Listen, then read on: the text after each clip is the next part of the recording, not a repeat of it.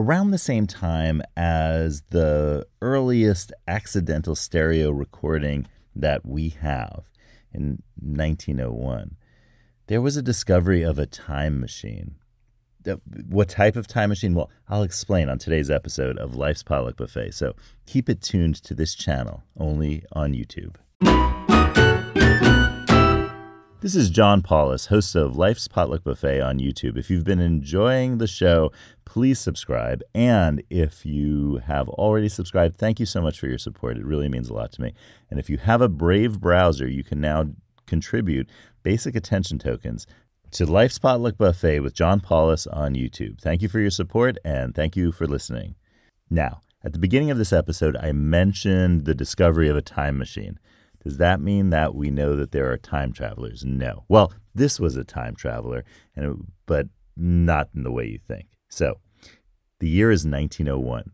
Around the same time of our earliest recording of accidental stereo. Remember, there was a recording in Shanghai of a Chinese opera production, and there are two wax cylinders set up to record, one near the singers and one near the instrumentals.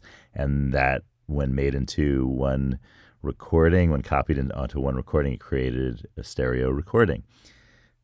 Around the other side of what we call the Eastern Hemisphere now, in a location 150 feet underwater off the coast of a Greek island called Antikythera, there was the discovery of a cargo ship that had been lost 2,000 years earlier.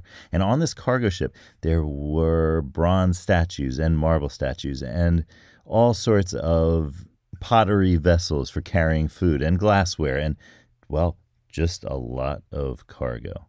But there was one item on this ship that would change the way the history of technology is thought of. And that item was an encrusted piece containing parts of what is the earliest analog computer that has yet to be discovered.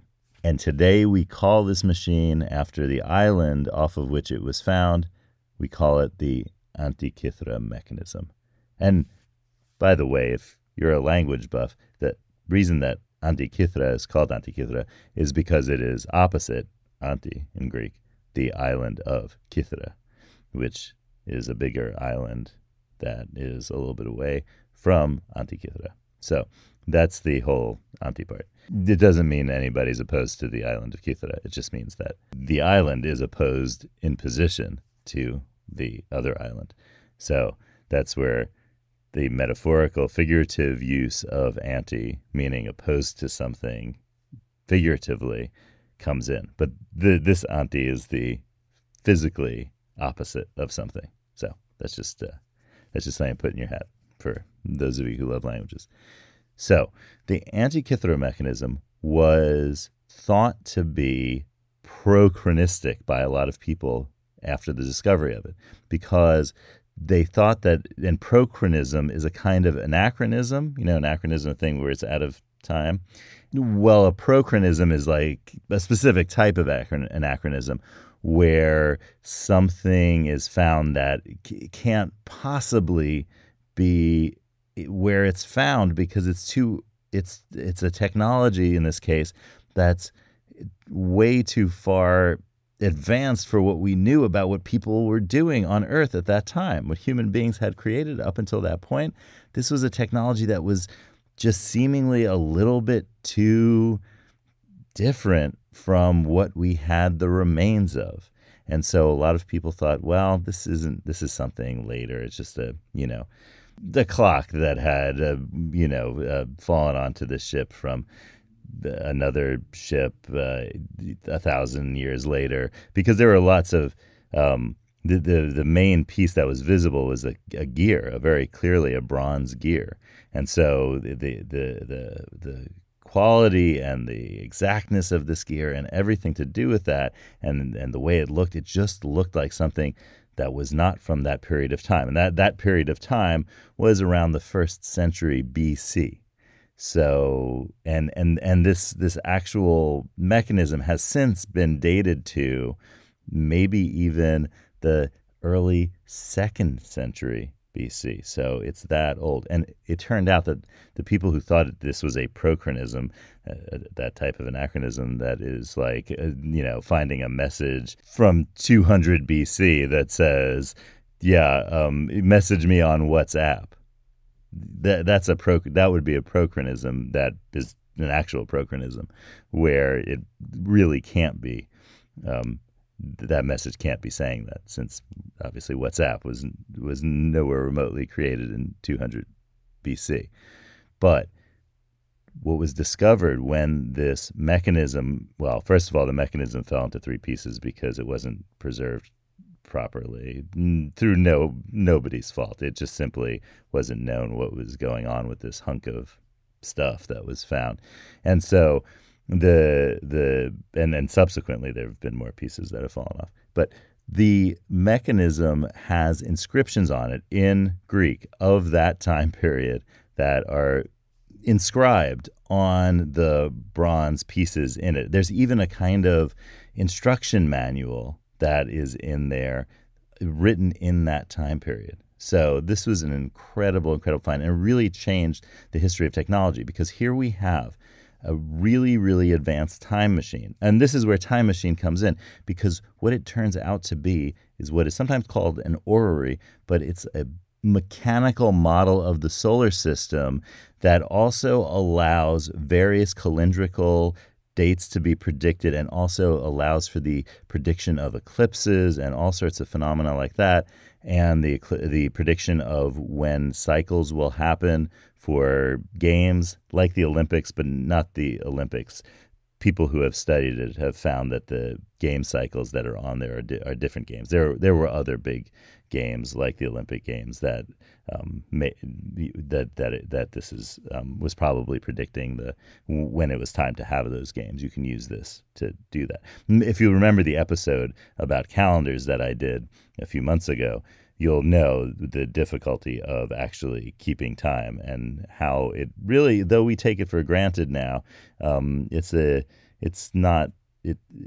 was never an easy thing. So this machine really does a lot of work, and it's a computer. It has many, many gears, and the gears turn the wheels, and the wheels, it's an analog computer, because the representation of the thing that it's computing or showing, and the display and the output for the person using it is continuous, right? It's on dials and wheels and gears that have marks on them. So it's not displayed as a result of numerical translation of information received, like in a binary code.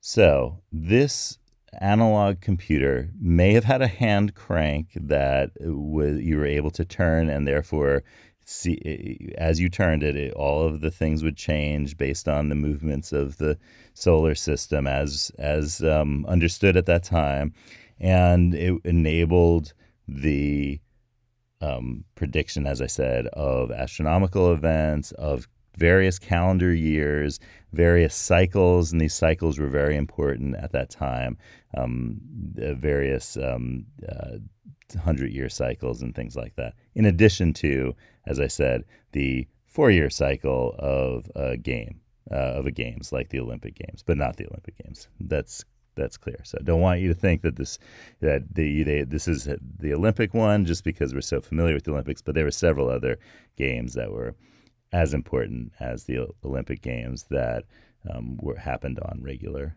4-year cycles and 2-year cycles and things like that. So that's the Antikythera mechanism.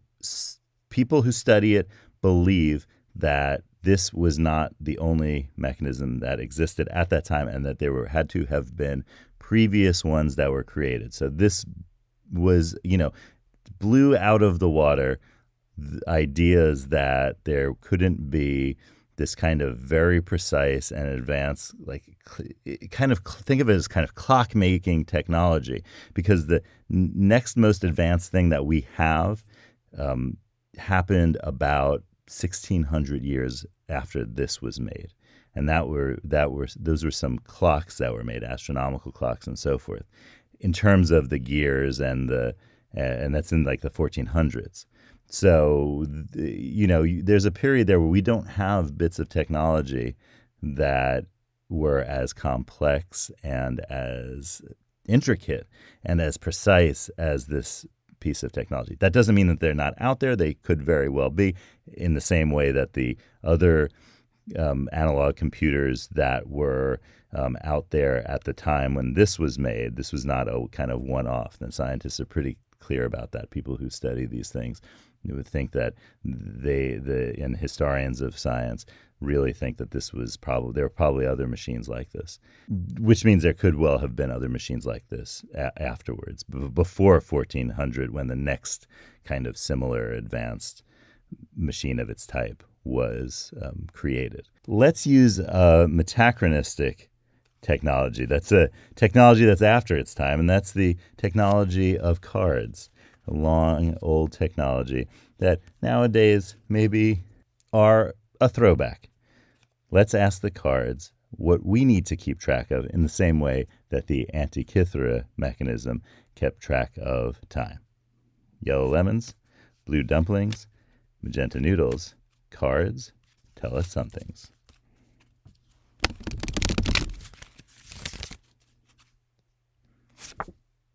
It's card 31. Get people's names right. Let me read it to you. We are our names truly, and your effort to get people's names right will make them feel that they are visible as who they are. When we get names wrong, we are accidentally erasing and replacing someone's identity. Write and speak people's names correctly. Ask again if someone's name doesn't stick, or ask the person to help you pronounce it. This should not be overlooked as a small thing. Think about that today. Think about how people have gotten your name wrong, or how you have surprised yourself by getting someone else's name right.